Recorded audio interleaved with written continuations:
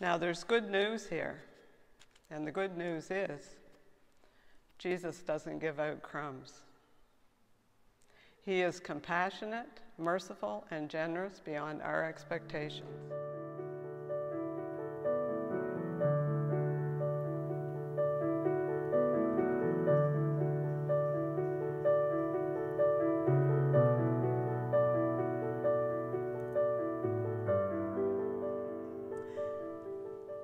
Who among us hasn't faced times of feeling overwhelmed and completely helpless?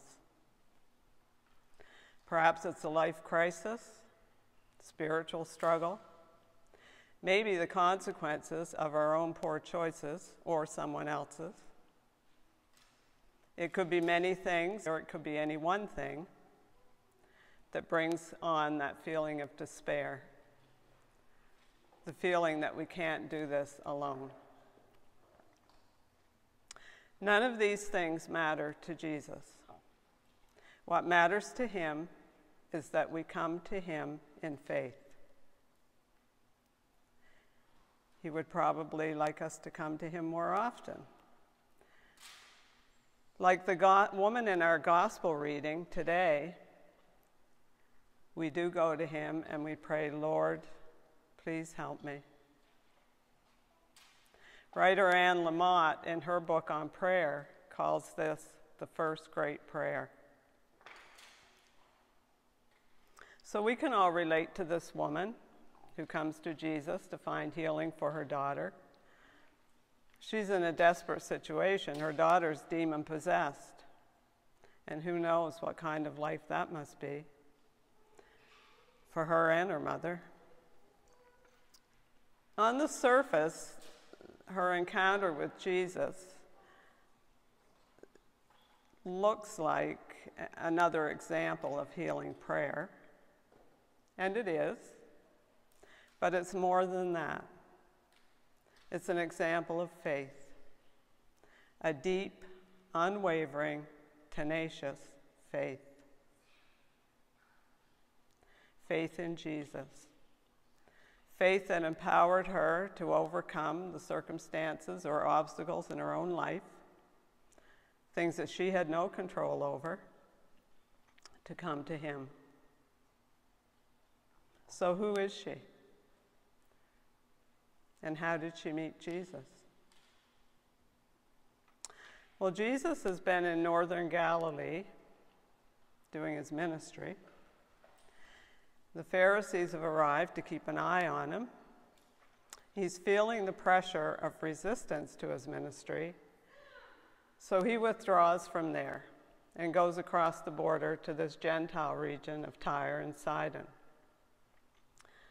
Mark tells in his gospel that this was to be a sort of retreat for Jesus and his disciples, some time alone where he could teach them, give them perhaps some deeper teaching on things he's already talked about.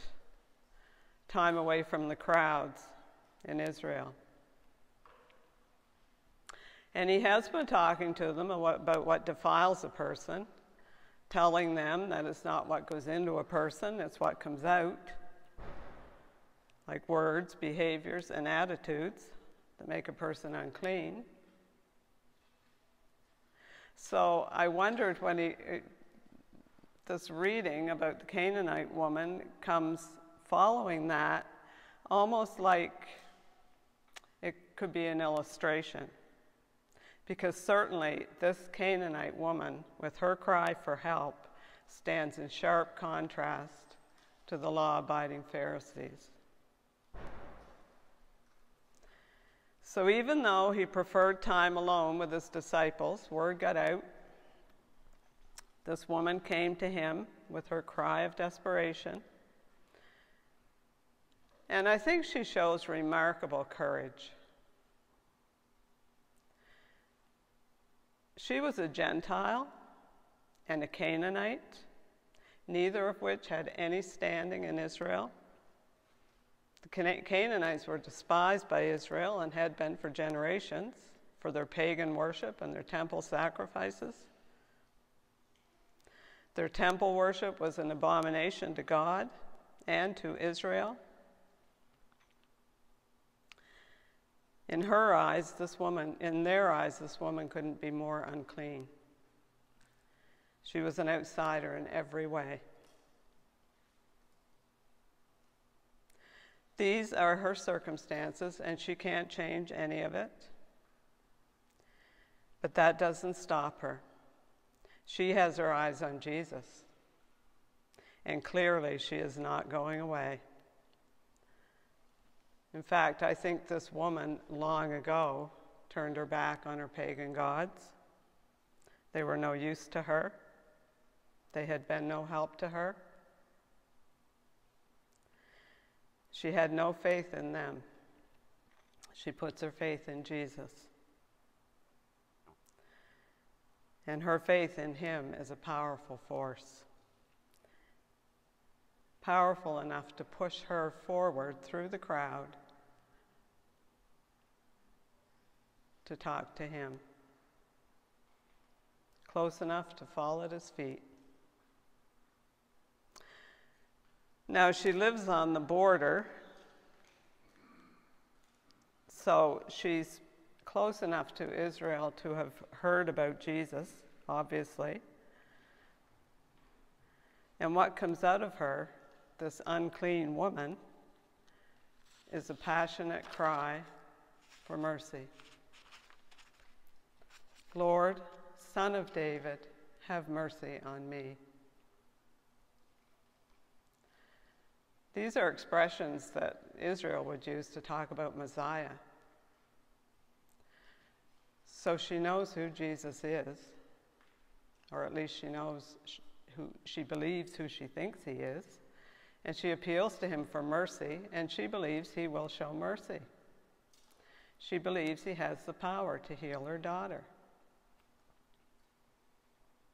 But there's a pause here. Jesus doesn't reply. Not a word. Perhaps he's testing her faith. And when the disciples say, "Send her away," he looks to them and says, "I was only sent to the lost sheep of Israel." This isn't what we expect Jesus to say. And I don't think he's being unkind. I think he's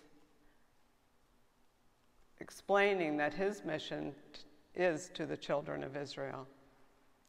They are to receive the gospel, and according to God's plan, they are to be the light that takes it to the Gentiles. Jesus cannot and will not override God's plan. Salvation comes to Israel first. As it turned out, Israel rejected him. He was crucified, and it was after his resurrection that the disciples were sent with the message of salvation to the world. So it is a message for the Gentiles, but not yet. Nevertheless, Jesus graciously gives us a glimpse of future hope. He does not turn this Canaanite woman away. When he does turn to respond to her, he's touched not just by her faith, but by her whole attitude. First of all, she's completely humble. Matthew tells us she came, knelt before him. One translation says she worshiped Jesus. She knows how to approach the one she calls Lord. And she knew her place before Jesus.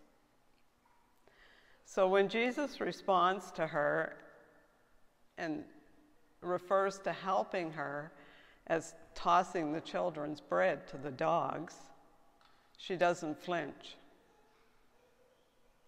This woman knows her own unworthiness. She's heard it all before. She knows she has no claim on Jesus. She knows she doesn't deserve anything from him. She knows Israel thinks they're all dogs, wild and unclean. But she's not distracted by that. She will not be pushed into taking offense or defending herself. She is completely focused on Jesus, and she appeals to a sense of compassion. And she says to him, even a dog is allowed the crumbs off the floor. Now, her humility to me is certainly commendable. But what struck me even more was her profound willingness to accept the very least Jesus has to offer. The smallest blessing he's willing to give. Because she believes with all her heart that whatever he does for her, it will be enough.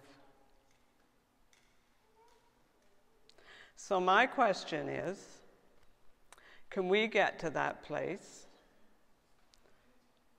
where we're praying, help me? And even before anything changes, before our circumstances are resolved, we have this overwhelming sense of peace. Because we know Jesus is in the situation with us. That is our faith. We know his peace while still not knowing our prayer will be answered or what the outcome will be. Can we know his presence and know it's enough? And can we hold on in prayer through the pause?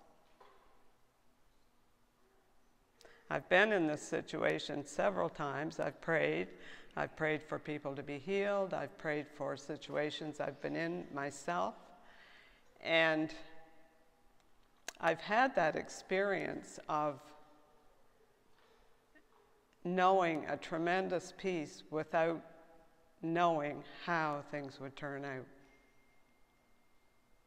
So I know it's real. I think when this woman got Jesus' attention, when he turned to her and spoke to her, he saw something in her eyes, he saw into her heart, and he knew she believed. And she knew he was just as present to her as she was to him.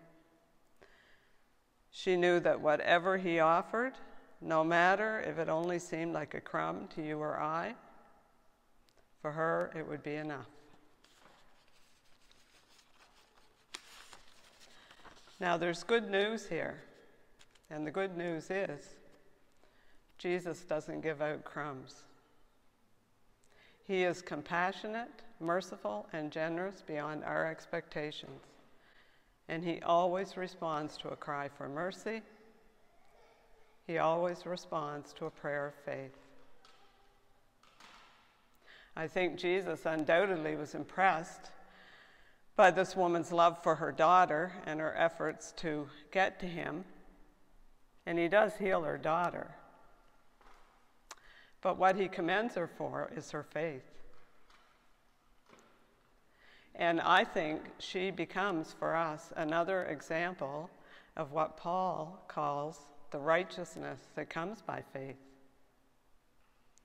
The healing of her daughter is an affirmation of her faith.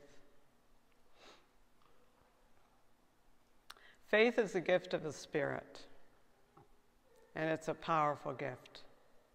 It keeps our hearts and minds on Jesus. Faith doesn't let us quit. It keeps our hope alive. It changes things. It changes us. And when we admit that we can't cope on our own, faith in Jesus is the force that makes the difference and moves us forward. Let's pray. Father, we do thank you for your presence among us, for your gift of faith. And we pray, Lord, that we may use that faith to be a sign to unbelievers, that people may know by how we live that you are a God who shows mercy and compassion, a God who loves, and a God we can trust. And we pray this in Jesus' name.